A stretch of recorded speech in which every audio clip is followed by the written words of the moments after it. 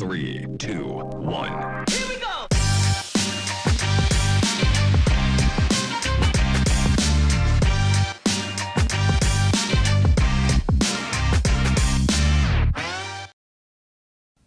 Good day, viewers, and welcome back to We Talk Namibia. I'm Precious Nitanabo, your host for this show. We're back for this week's edition of We Talk, and in this week we have an interview with individuals from the Austin law firm. I speak to Ozana, Bilic, and Eli. So these are law students from the University of Namibia who are in their fourth year, and as part of their academic journey, they are assigned firms. Now, Austin law firm is, of course, just a fictitious law firm for academic purposes, but they have been busy with projects which are involved in the community, which I think is quite interesting. So I think that interview is definitely going to be a must watch, and if there's any way that you can help them with their projects, please reach out and do so. But stick around for the rest of the show. We still have We Recommend, We Chill, We Chat, We Dine, you name it, we have it here, and we are going to talk about it. But before we get into it, first let's have a look at the news.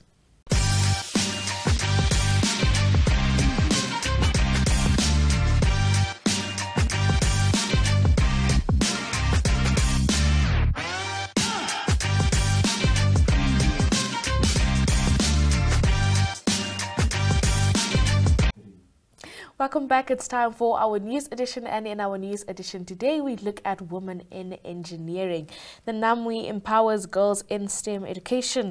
The Namibia Women in Engineering Association recently hosted its annual event in celebration of International Women in Engineering Day. The event, held on the 23rd of June at NUST Innovation Center, showcased the outstanding achievements of women engineers in Namibia and emphasized the importance of their contributions to the nation's industrial and socio-economic development. Themed Reshaping Namibia with Emerging Technology and Innovation, the event brought together stakeholders, including esteemed representatives from the Federation of African Engineering Organizations. That includes UNESCO and the WFEO as well. Prominent speakers delivered inspiring addresses highlighting the need to accelerate the capacity of women engineering practitioners in Africa. During the event, various thought-provoking topics were discussed, focusing on the impact of technology and innovation on Namibia. The event also recognized the achievements of high school learners as winners of an essay competition organized by NAMWI during the celebration of World Engineering Day, as well as the winner of the virtual art competition of 2022. Dr. Smita, Francis, founder and chair of NAMWI, expressed gratitude for the support received from various stakeholders, including NUST, who hosted the function and provided volunteers. NAMWI is dedicated to promoting STEM education and providing a supportive platform for women engineers, and the unwavering support from NUST and the Faculty of Engineering and Built Environment is definitely very commendable. NAMWI's impact goes beyond Namibian borders, with the association's essay competition gaining recognition at global and African engineering forums, as requests have been received to organize similar competitions for children across Africa, showcasing the influence and reach of NAMWI's initiatives. Looking ahead, NAMWI remains committed to promoting gender equality in engineering and empowering women in the STEM fields. Exciting events and initiatives are planned for the future, including conference, workshop, and collaborative projects that aim to inspire the next generation of female STEM's leader. The association is dedicated to expanding its reach and impact, creating a diverse and inclusive engineering industry in Namibia. Now, that is definitely something I'm looking forward to see, a diverse and inclusive engineering industry in Namibia. But that does bring us to the end of our news edition. Please stick around for the rest of the show and enjoy. We are so excited to be kickstarting your morning with the entertainment. Everything was happening during this past weekend. Yes. Exciting news. Wow, no, she was killing it already. In my opinion, I don't see anything wrong with him serving the full term. As well as keeping you informed on the issues that you need to know happening in and around our country.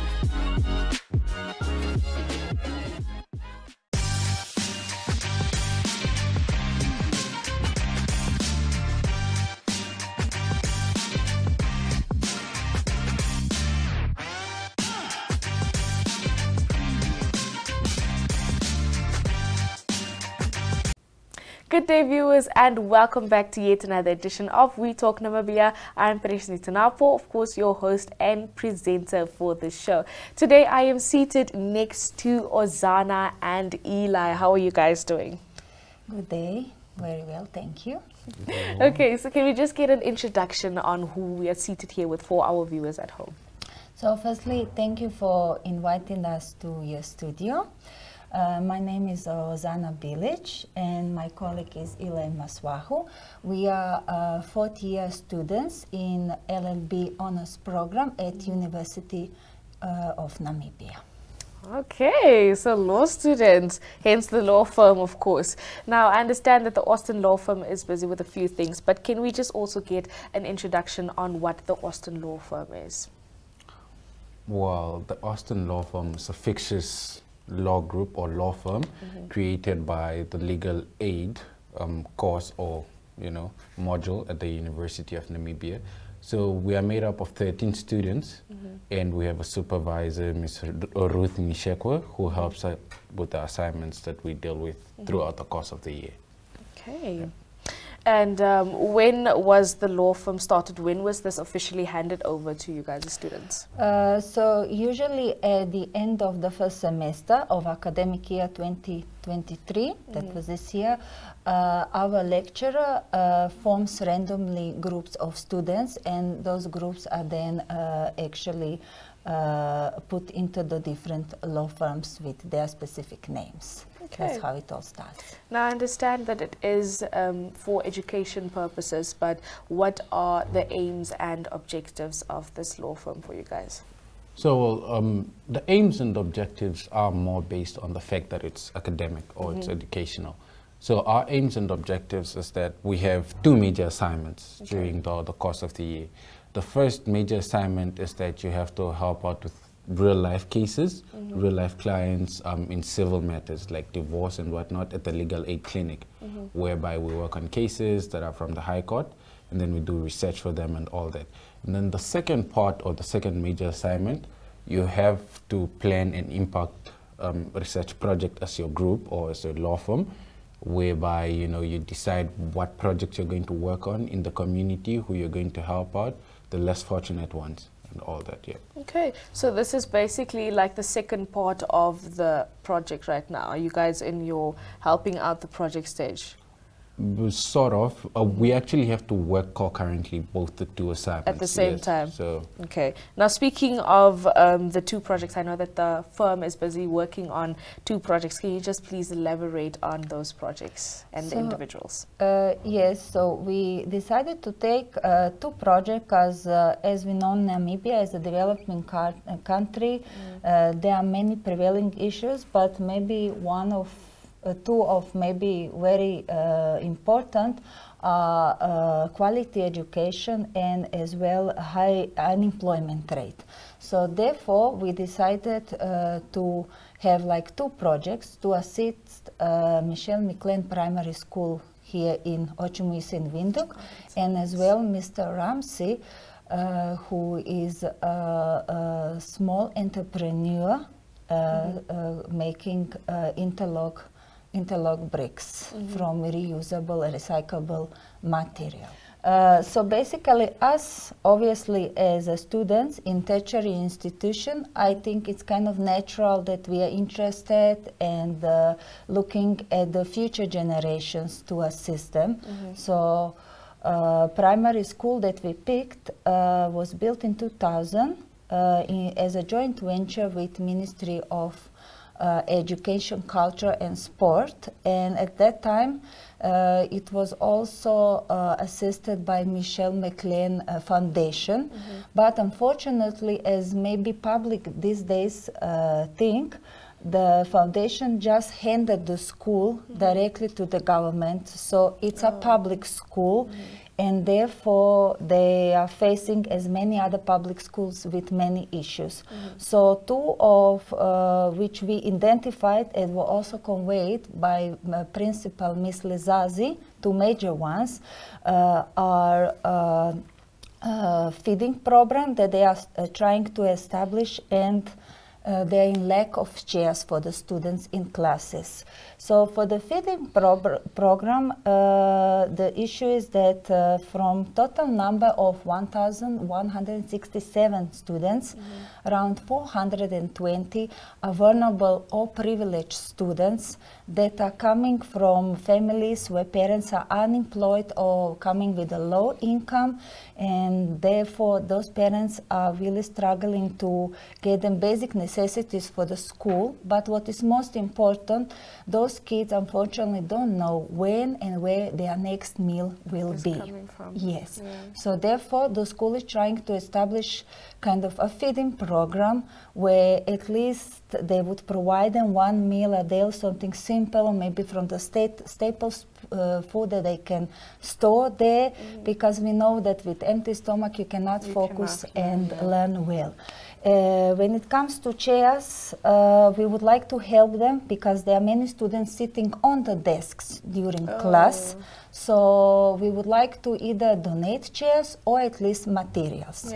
Apart from that, we are looking and seeking for any other kind of donation, such as maybe friendly user books, because their library is very scarce considering the number of students that they have. And also any kind of maybe even building materials, because we have to mention there is one class that is still schooling in the tent. And then anything else that can help them in improving their infrastructure, because playground is completely unmaintained, their sports field is just empty. So whatever can come handy or any kind of assistance, that would be very welcome. So for the second project, we picked Mr. Ramsey. As we already said, he is a small entrepreneur that started his business in November last year, 2022, and he's currently employing 9 people. So for him, in order to develop his business, we are trying to get donations in tools, machinery, equipment, also some kind of financial aid if possible, so he can improve generally on his business, because obviously, you know, he doesn't have a proper office, storage and stuff like that. So the unique component of his business, and that is also why we picked him and we found it interesting, is a sustainability element, because he is producing interlocks from plastics. Yes, so that means it's we are reusing already some of the waste, and obviously there are many positive effects by employing people from his community, then also promoting small entrepreneurship in informal settlements, protecting the environment, as we mentioned, but also if you look in the bigger picture, it can positively affect also economic status of Namibia, and also we are putting on the market new products. I think it's quite interesting, both of these projects, including Michelle McLean, the primary school, as well as Mr. Ramsey. How did you guys stumble upon Mr. Ramsey? Well, it was just a simple stuff in the media, simple clip in the media that kind of dragged our intention, because no one of us was aware actually that there is a person, there is a business that is actually doing this, and that he actually started it from his own. He already also did some kind of testings to prove the quality of the product, so he can provide certain guarantee on it. So it was quite interesting and something different. But again, something that definitely can, you know, when you look into the future, we believe can develop and benefit overall community. I think that's definitely an interesting one, considering the fact that he only started last year in November and he's already employing 9 people and he has proved and tasted the quality. It's very, very impressive. Now, you guys are doing so much towards these schools. What attempts have you guys taken? What is the strategy that you guys have in place in order to, you know, achieve what you have in plan to assist these individuals? Well, so our plans or our current timeline is that we plan on, with the school, we plan on doing some fundraisers or, you know, some sort of gathering donations from different companies, whereby we can use those donations to probably help out with the school. And then we are also planning a book drive, whereby we can collect books from different people and institutions, and those books will be thereafter handed over to the library of the school. Yeah. Which also helps building up the library. And for Mr. Ramsey, on the other hand, we intend to do a cleanup, you know, with a tag along with the City of Windhoek. Yeah, whereby we can collect plastic materials or waste materials, which will then hand over to Mr. Ramsey for his business. Because his business, one of the major problems is the collecting of materials. Because it's hard for him to travel from place to place. Especially because now we're actually doing away with the whole plastic in the environment, and to see that there's actually something good that can be made from it is quite interesting. So I think it would be a great collaborative effort with the municipality, City of Windhoek, to just assist Mr. Ramsey in that order. I think it would also be nice if you guys can reach out to different municipalities. I know the Swakopmund municipality, they always have cleanups as well. So if we can just phone and then just ask them, you know, just collect it, and we will make transport or provide transport to have it, I think that would be great assistance as well. Definitely. But on that note, I just wanted to find out, I know that you are busy with these 2 projects, but are there any future projects that we can expect from Austin Law Firm? Well, so the legal profession in its own it's an ongoing process. It's never ending. So despite this being a school project, we never know what the future holds. At any point in time, we might come back together again and try to do something that is beneficial to the community. Perhaps, you know, help out in different ways as well, because you never know what you will need at some point in time or who you'll need to help. So it isn't really guaranteed that we have future plans, but it's also not a guarantee that it will end here. It will end here. But with the work that you guys are doing, I must say I definitely look forward to the future of it. I definitely see it growing, and I definitely see it making bigger moves. But before we end off our interview here today, is there anything else that you guys would like to add? Well, we would like to invite public to engage and help us in completing our projects. And we have contact numbers that will be displayed, so they can contact us for any other information. And as well, you can follow us on our Facebook page, Austin Law Firm 2023, as well Instagram, Austin Law _Firm, where we'll be putting all the information and future developments and outcomes of the project. So all kind of donations are welcome, and please help us. I think that was nicely said. But that brings us to the end of our interview. Ozana and Eli, thank you so much for making time and for stopping by, and just for sharing a bit more information on the projects as well as the Austin Law Firm. Thank you so much for having us. That brings us to the end. Viewers, please stick around for the rest of the show.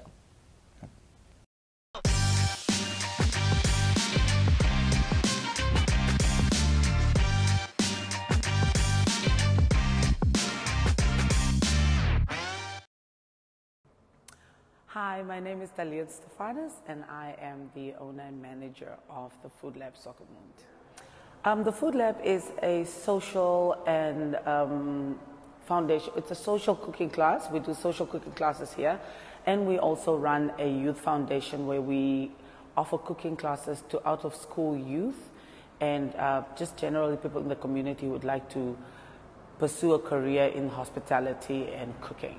Our foundation is essentially, the reason why we started the foundation was to equip youth with a skill. You know, we want to give them a skill that we know, my chefs and everybody who's involved in the foundation, people know how to impart that. So we want to give them a skill that they can take out and start a business. We, at the moment, we train foundations in cooking, which includes everything from health and hygiene. We do costing, we do business management, and then we do actual cooking. You know, initially when I started, I just wanted to have a social cooking school where people just come to do cooking school and they just do classes and have fun and cook. But the past 2 years, we've been having a very big increase in failures of children, grade 11s and grade 12s, leaving school and not having anything to do.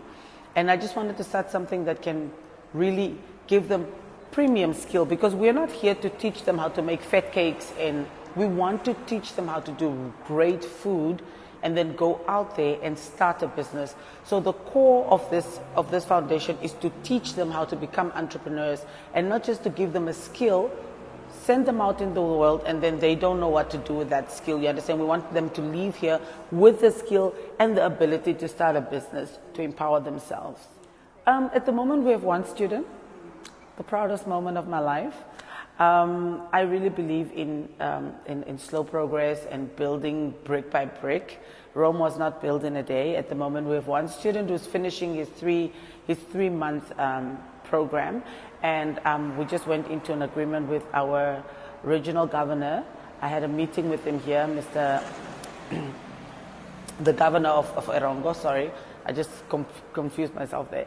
And we came into partnership, and we want to also decentralize it. So we don't want to do it just in Swakopmund. We want to target all the other areas, Omaruru, Karibib, Henties Bay, Walfish Bay, you know, go out there and train people and then also give that skill to them. Okay. I mean, the only challenge really that we have is funding. Not so much for the equipment and the food and stuff that we use at the school, but just to pay the facilitators. That is really where it is. It's really a passion project, but everything moves with money.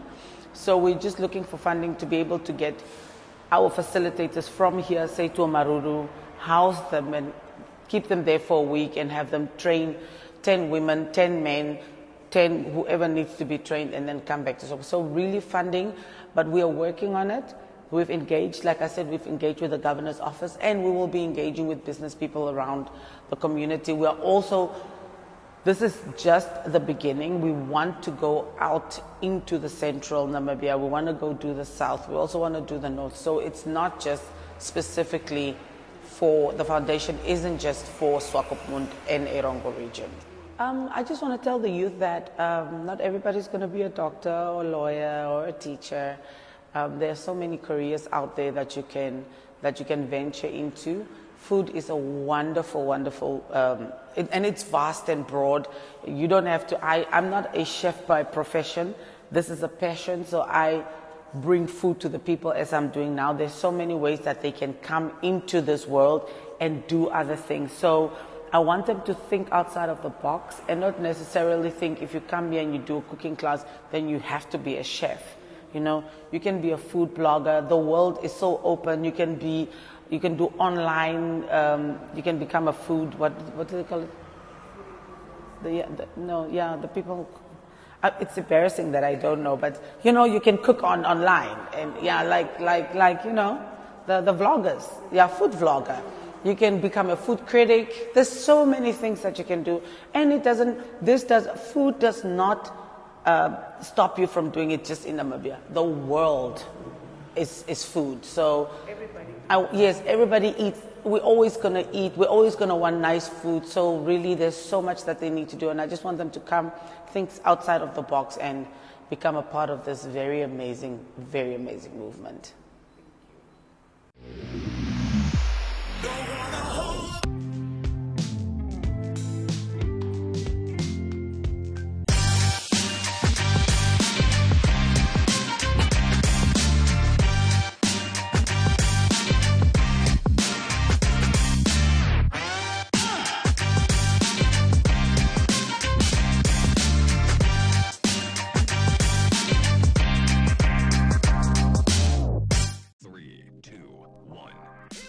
It's mid-month and it would seem things are on the quiet side, but that's probably due to the icy cold.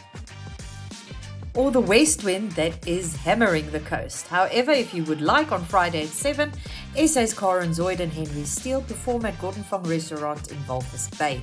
Tickets will cost you $450. On Saturday at 2, Salukadi and friends host a fundraising concert in the National Theatre. Tickets cost $250 and all go for a good cause. At 7, Secret Sunrise presents Immerse 2 at the Village Opera House in Windhoek. This includes a selected menu of 3 wines and 6 food pairings. Tickets cost between $450 and $500 and are available via webtickets.com.na.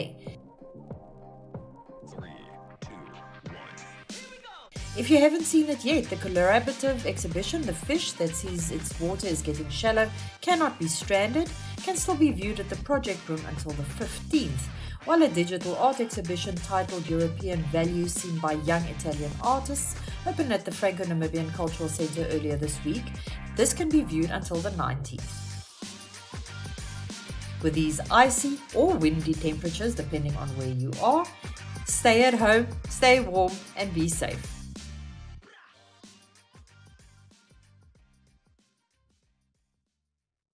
Well, ladies and gentlemen, that does unfortunately bring us to the end of the show. I am Precious Nitanapo, your host and presenter for the show. I hope you guys enjoyed every segment of this show and that you definitely picked something up and that you contribute for our next edition as well. But from me, it is, of course, goodbye until next week.